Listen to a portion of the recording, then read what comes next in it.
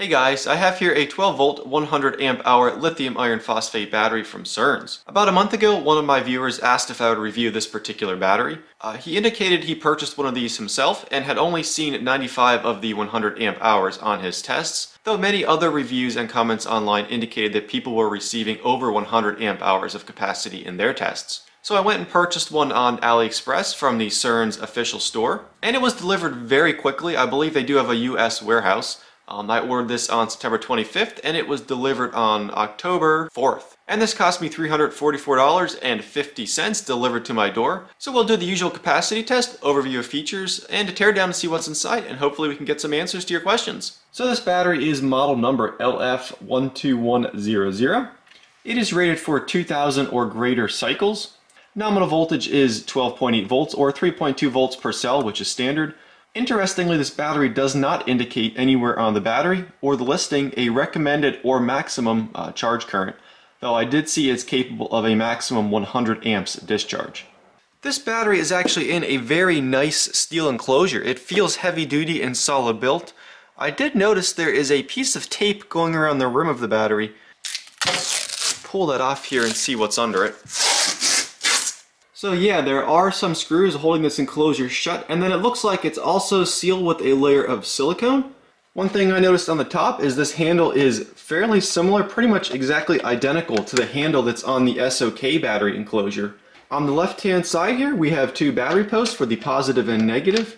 It's the somewhat standard thumb screw that we see on many cheaper batteries. And this does look like an M8 bolt based on visual appearance. On the top here we have a battery capacity voltage display. So it's showing 13.5 volts. I did already charge this battery before this video, so it did not ship like this. It was around 30% state of charge as required by shipping regulations. However, as we've noted in the past, these voltage displays are typically not driven by a shunt. They're typically reporting capacity based on voltage alone.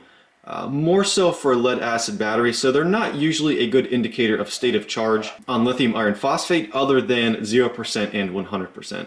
Alright, I've got my standard test set up here, which you should be familiar with at this point. Batteries connected to a Batrium shunt as the metering device. Goes to a 2000 watt 12 volt inverter. I have an HRC fuse for protection and safety here. My Batrium off camera is transmitting data to this Android display where we can see voltage, amperage, wattage, discharged amp hours, and discharged watt hours. And my load is just a series of incandescent light bulbs. These are 72 watt bulbs. I'm not sure if I'll need 3 or 4, so I'll see once I start the test here, but the target goal is 20 amp load or a 0.2 C rate on this battery. And one thing I haven't mentioned is I did charge this battery off camera ahead of time, just to save on time in this video. I used an iCharger X6 and I charged it until the BMS in this battery actually cut it off. I'll go ahead and turn the inverter on.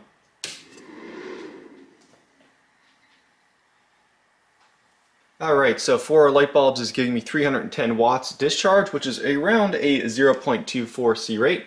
So like usual, we'll leave this run until the low voltage disconnect of this battery shuts down the test. Alright, so our test finished at 96.96 amp hours, so we did not hit that 100 amp hour target, and that's consistent with what was reported in the original comment where I was asked to review this battery. I've never been a big fan of these thumb screw terminals.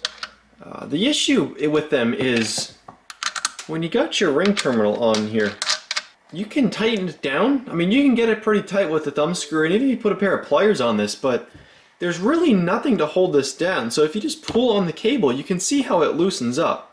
And this thumb screw ends up rotating with this cable. So when you have a regular bolt and you're using a socket to tighten this, you can, number one, get it much tighter, and number two, you have a lock washer in there to prevent this from backing back off. If I were going to use a battery that came with thumb screws, I would probably get rid of the thumb part, and this is just a standard bolt. I'd probably put a standard nut on top of here. As I noted earlier, there are a number of Phillips screws along the top of the enclosure.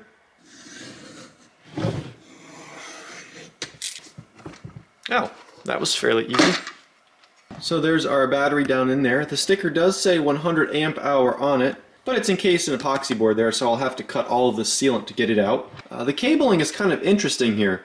We have 3 number 10 silicone wires feeding the negative, and 1 number 7 silicone wire feeding the positive. Additionally, I noticed there is a very large glob of sealant on the positive, probably to prevent that bolt from coming back out. But the negative terminal is not sealed in that same way, and that's rather unusual to me. Additionally, I did note that the state of charge sensor on the front is only fed by a positive and negative voltage sense cable, so we know there's no shunt that's actually metering the amp hours in and out, so the state of charge reporter on this display will not be completely accurate. Alright, so I did break the silicone around all of the sides, and we can see over here there is some blue, so these do appear to be aluminum case prismatic cells.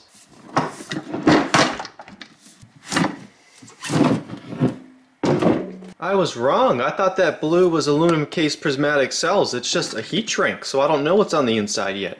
This thing is glued together very well here. I guess that's why it has the IP56 rating, because the internal battery does appear to be sealed. So, alright, so the whole thing here is encased in this blue heat shrink, and then you can see it's also encased in one of these are just the epoxy board panels, and they have them taped together in all the corners here. Alright, getting closer. Alright, so there's the cells. They are aluminum cased prismatic cells. Alright, we finally got the batteries out of this case. That was a pain in the butt.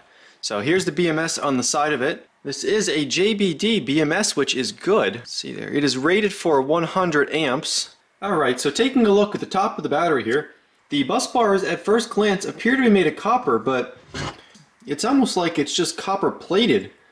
And that would make sense because the posts on these batteries will be aluminum, so you don't really want copper welded directly to aluminum. So perhaps they copper plated these for the sake of ability to solder to them.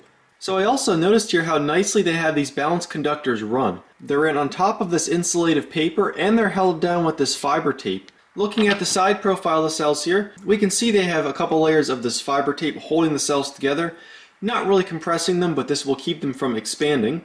Additionally, I can see, you probably can't see it in the video very well, but they do have a layer of that insulative paper between each of the cells. Looking at the main conductors here, they are soldered directly to this tab, so I guess that is why this tab is likely copper coated. So now the question is, why didn't these cells test at 100 amp hour? First of all, I can tell these are EVE batteries because the QR code starts with 02Y, which is the manufacturer identification used by EVE. It also has the classic EVE style of two circular terminals with a circular vent in the center with a blue vent cover. These two cells have the same QR code style. I noticed the cell on the end has a different QR code style.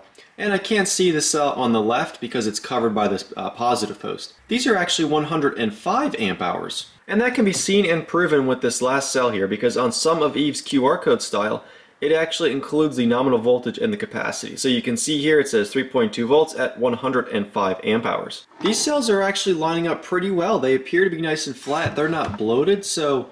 Alright, so one thing I did notice is that there is no external temperature sensor coming off of this BMS anywhere. That would normally be an indication of low temperature charging protection.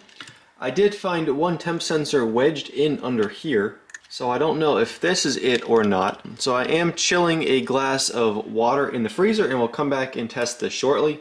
Alright, so let's just check the cell voltages here at empty state of charge and see what we're sitting with. We've got 2.95, 2.89, 2.75, and 2.89. So it's this cell here. It's at 2.75 volts. That's really the lowest out of all four of them. So I don't know if these cells are either out of balance. That's not a big discrepancy there though. Alright guys, so I got my Ames charger on this battery here. And it has stopped charging, and I see there is a blue light blinking on the BMS. So I'm going to guess this battery reached a high voltage disconnect on one of the cells here. So we've got 3.33, 3.34, 3.34, 3.60. So this last cell on the end has reached high voltage disconnect before these other three have even stopped charging. Alright guys, so now I've got my iCharger here connected to the end cell, and what I'm going to do is charge each of these cells up individually to 3.65 volts to make sure this pack is fully balanced, and then we're going to run a new capacity test and see if that changes the result at all. So I'm charging these about 8 amps. Alright guys, so I actually ended up soldering a new balance lead onto this battery so I could plug it into my iCharger X6. And it's now nicely balanced. This is the third time I've restarted that it shut off. You can see all the cells are sitting right at 3.65 volts. So I'm going to run another discharge test now. and hopefully see if we can pull full capacity of this battery now that it's balanced. And test in progress. Alright, and test number 2 finished at 98.79 amp hours, so we got an additional 2 amp hours out of it. Okay, so now I have this battery charging at 1 amp again. I'm going to dunk this temperature sensor in some frozen salt water here. See if I can get this cold temperature disconnect to trip. I don't believe this is going to have low temperature charge protection just because this sensor is not the typical kind of sensor I see for such purposes, and it was shoved down the heatsink. I think this temperature sensor is here just to measure temperature of the heatsink and the FET transistors.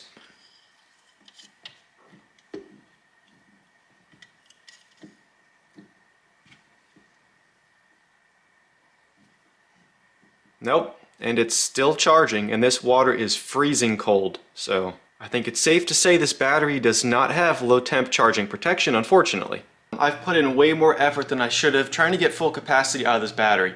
As we can see, not only is it not a 100 amp battery as advertised, it's also not 105 amps as indicated by the batteries themselves, what they should have tested at. Overall, I still don't think this is a bad battery. I would not personally recommend it because it's not meeting specifications. I don't like to promote something that's being falsely advertised. In addition, it did not have low temp charging protection on the BMS. That's typically not a deal breaker for me personally, but that needs to be indicated where it's sold as well. That way the person purchasing does not expect there to be low temp charge protection. Having this negative terminal not insulated here, I think this was a mistake. They didn't have sealant on it the same way they had sealant on the positive. So this is not sealed, and if this battery were to get wet, water will seep through this terminal here. This did have an IP56 rating, and the 6 of the IP56 indicates that it can take a heavy stream of water without getting wet. So yeah, that being said, I hope this video was interesting, and I hope that helped clarify and answer some of the questions that were asked. So as usual, any questions or comments, leave those below. Hit that like button before you go, and thanks for watching.